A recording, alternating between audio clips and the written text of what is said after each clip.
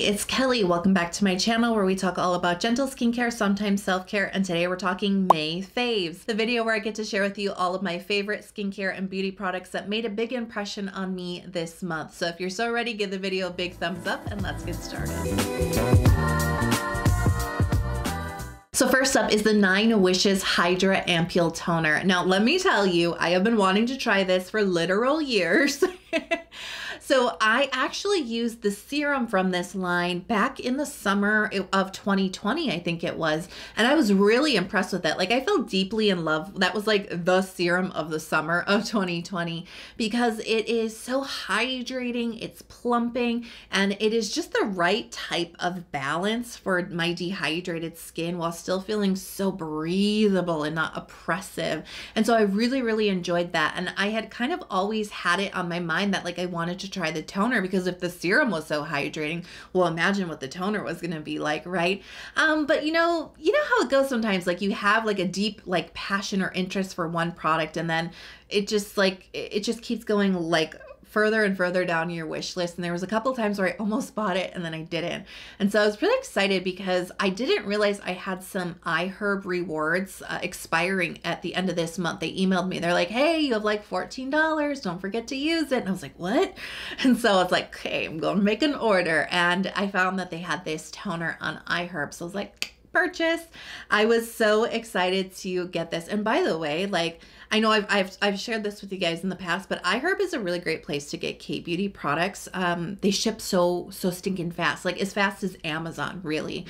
So I love that this came to my door just a few days later. It feels special. It feels a little bit different than some of my favorite toners because you know, they really do rely on coconut water, which I find to be something that does have like a deep replenishing feel for the skin, a really hydrating feel. And then they balance it out with squalane oil. So that's where that kind of that balance and that little bit of like hug it in kind of moisture that feels really good for dehydration because that's really like the key to texture with dehydration. You want deep hydration, but then you want that little bit of like, not greasy, not super heavy, but just a little bit of moisture. And that really just kind of like keeps everything in place, which is so important if you're suffering with dehydration.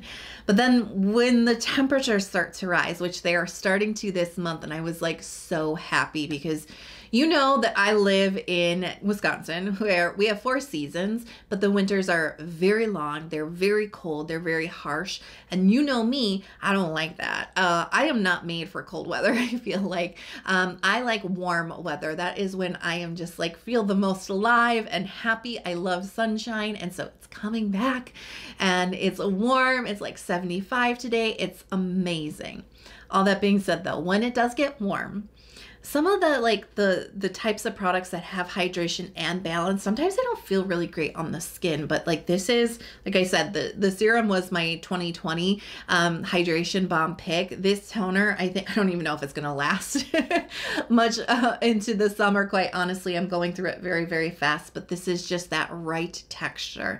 The toner itself has a little bit of body and just a little bit of slip, which I really enjoy because it gives you that plumping sensation. Right on that first step of skincare, there's that little bit of plumping. That's exactly what I want in a summer skincare product, but it's breathable, it's light, it doesn't feel heavy on the skin, it doesn't feel greasy. And don't be scared by that little bit of squalane in here. I was like, in a toner, I'm not sure, but I actually really like it. It doesn't overwhelm my skin. It plays well with like my other essences and serums that I want to use on top of this, but it just hits that right balance for warm weather without overwhelming my skin, but deeply hydrates it at the same time. It was a long time coming, but it did not disappoint me. This reminds me so much of the serum, and this is definitely, like I said, it's going to be a summertime staple for me if the bottle lasts. Next, I want to talk about the SKIN1004 Probio-Cica Intensive Ampoule. I have to say, SKIN1004, I'm a fan of the brand, you know that. But sometimes they're boring. Like, let's just be honest. Sometimes it doesn't really get you super duper excited because it's like, it's just Centella. Like, it's good Centella. It's quality Centella. It works Centella. but it's just Centella. Sometimes it's just Centella and niacinamide. Sometimes it's Centella and PHA, right? So it's like they have very, very minimalistic, very straightforward types of formulas. And even their textures are usually just very thin and watery and light, which is good. They really excel at really lightweight, breathable skincare. But like I said, sometimes, you know, it gets a little boring. So I was kind of excited to see a new kind of point of view from SKIN1004 with this product, because yes, we have Centella in here. We know they love Centella, but they've fermented the Centella. So that's just in and of itself is very exciting. But this serum also has some ceramides in it. It has some other barrier supportive ingredients in here. There's like, this is not a minimalistic formula. There's more happening. And I find that very, very exciting. And the texture is not that thin, watery texture. This actually has a little bit of creaminess to it, which, you know, I am a sucker for. You get that burst of hydration, but then there's a creaminess, a silkiness to this, an emollient element. It's not oily. You know, it's not really thick and greasy, but there's just that balance that feels so good on the drier areas of my face. The fermented Centella in here works really fast. Now with the OG Centella serum, I'm always saying you have to be consistent with it because it takes a while to show results. It's one of those serums that you will suspect it's not working for you. And when you stop using it, then you'll be like, hey, wait a second, I think I was actually getting benefits because they're slowly fading away now that I'm not using the product. It's that type of serum. The intensive Probio-Cica Ampoule is not that type of product. This works really fast. When they fermented the Centella, they really supercharged it. And so I was really, really impressed with that. And the fermentation in here, you know, I've been using a lot of different fermented products recently, and the fermentation here is pretty strong. Like I think you could confidently replace like a first essence, like a Galactomyces ferment essence with just this. Like of course you can use both, but I'm just saying, you know, the benefits of a first essence are very intense on the skin, that fermented benefit. I feel like that's in this bottle. I was really surprised at how quickly like my skin just looked really healthy with this. I've been using this actually for a while. I have to say I've been sitting on this one because I've been testing a lot of products recently, so I always like to give myself enough time to really confidently feel like I know what this is doing for my skin and not get too confused about it. I've been using this since the beginning of April. It's been a while, and I really feel like this works so stinking fast, and that is really living up to the intensive in the name. I think with the fermentation, with the way that this works, I think that this is really supercharged Centella, and I was really impressed with it because it's a change. You know, not dissing SKIN1004 at all, but like I was getting a little bit bored maybe with the products that I have and that I've tried, and so this is like a really interesting new sort of phase that they're going into with their love for Centella. This is a new take on it, and I'm really, really enjoying it. So I've been loving the SKIN1004 Ampoule for quite a while, more than just this past month, but I have to say I recently did change my percentage of tretinoin that I've been using. I have been at 0.305% for like ever, for a long time, and I finally made the leap and I have upped my percentage to 0.05%. So when that occurred, I was like, gotta get my head in the right place, right? I have to just focus on gentle skincare. So that's where the next product comes in. This is the Make Preme Comfort Me Panthenol Moisture Essence. And this has been like, I know it's called an essence. I'm using this like a serum, and this has been my serum of choice when I'm using tretinoin, because this is so comforting, just like the name says, comfort me. This comforts me. My skin is doing well, and you know that I have kind of like a set routine. There's certain products that I always rely on because I know they just work really well on tretinoin nights. And one of those products is the Neod Modulating Glucoside Serum, which I recently just emptied. I do have another bottle, but I was like, I kind of want to try something else. I kind of want to just like break out of my little routine just a little bit, but I still need a gentle product. And so I was like, I think this would be a good time to start using, because I've had this on my radar for a while. I've wanted to do, I just recently featured this and this or that. I knew I wanted to review this product, and I'm like, I think now it's going to be a really good time to start incorporating this into my routine, and it was perfect.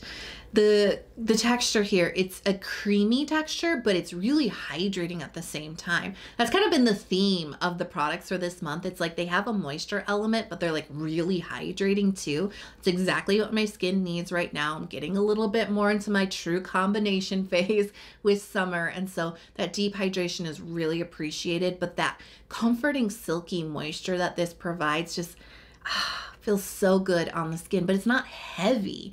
And that's so important because, like, especially when you layer up a lot of skincare, you don't want it to get too thick too quickly. And so this isn't thick at all. It's so breathable, but it's so comforting and nourishing at the same time. The moisture, it's not an oily type of moisture. It's just really silky, and it just feels amazing. The Panthenol in here is really good. There's a good amount of Madagascar in here, and that's a really nice ingredient to put alongside of tretinoin, where you could potentially get inflammation and irritation. Madagascar, it's that isolated compound within Centella that really brings the soothing and healing benefits.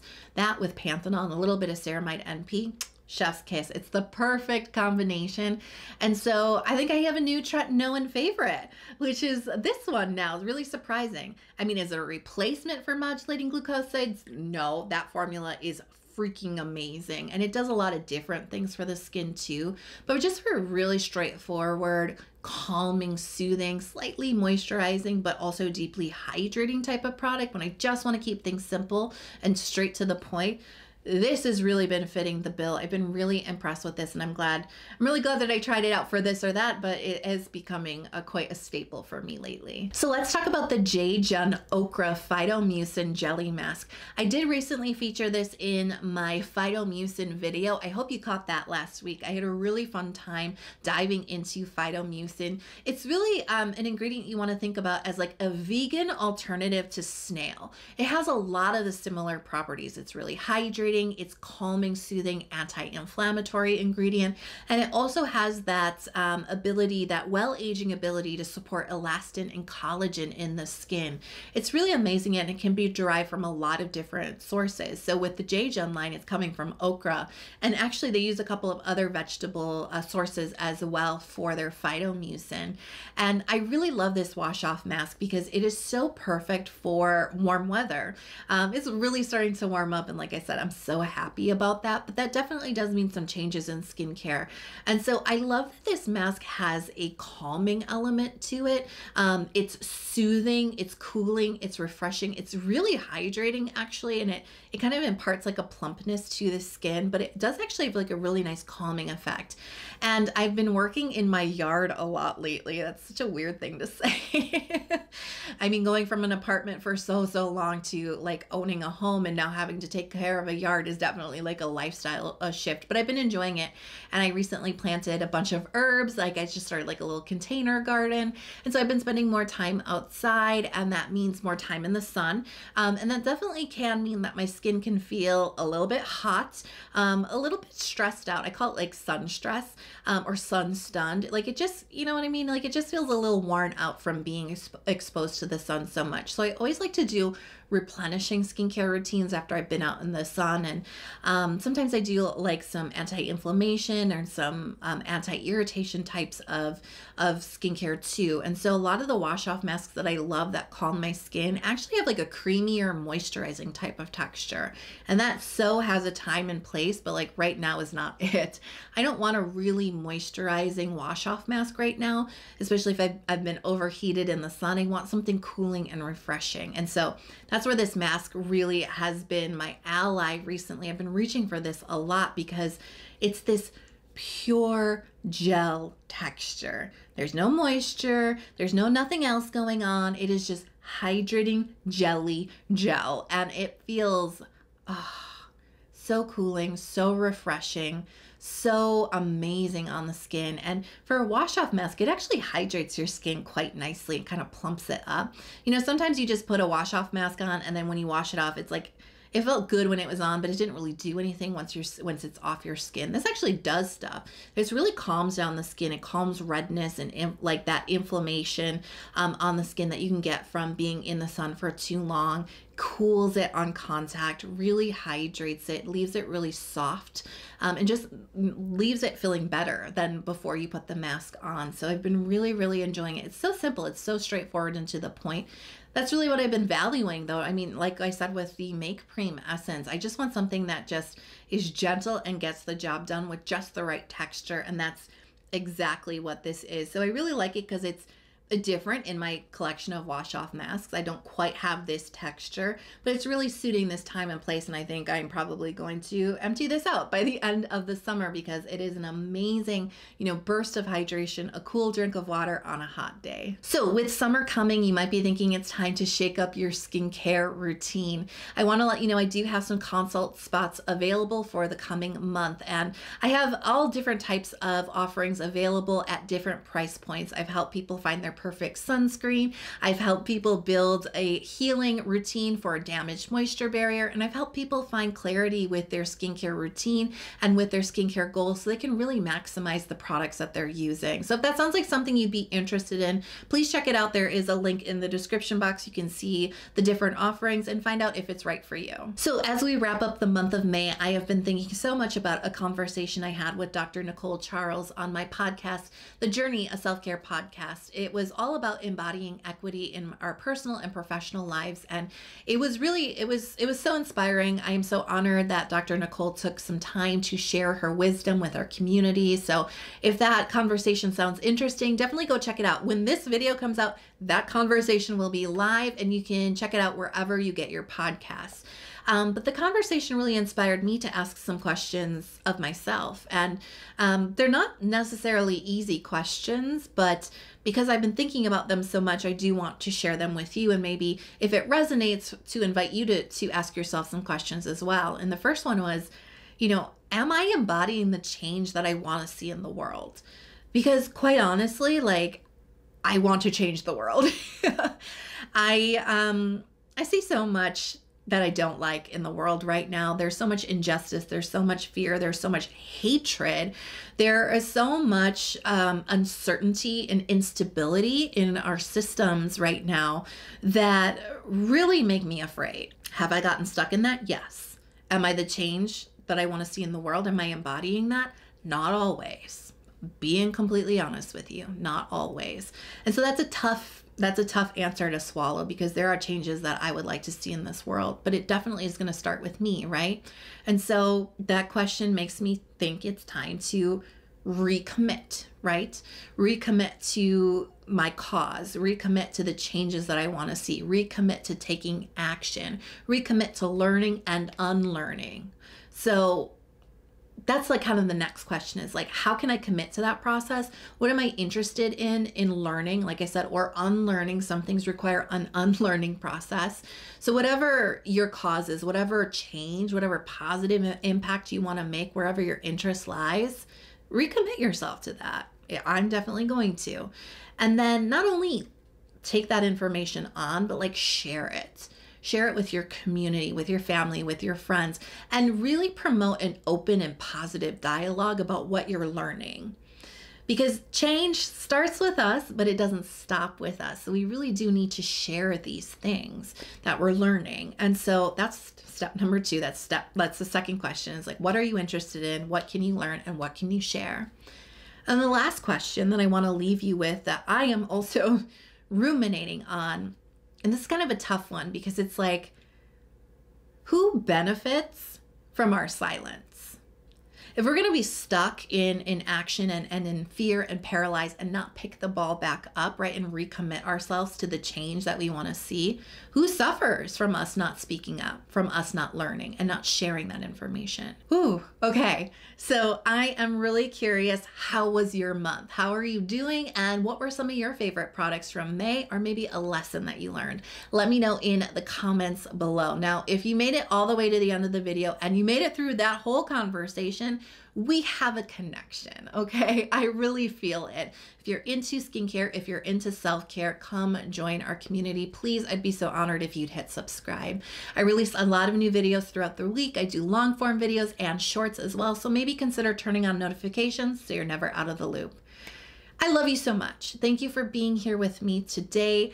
Thank you for making this channel possible, because like I could not do this without you. Like I could not keep showing up consistently and making all of these videos for you on YouTube if you weren't here. Like you are what make this possible. And I am so eternally grateful that you are here. I love you. I hope that you are healthy, that you are safe, and I can't wait to see you next month in the next video. I'll talk to you soon.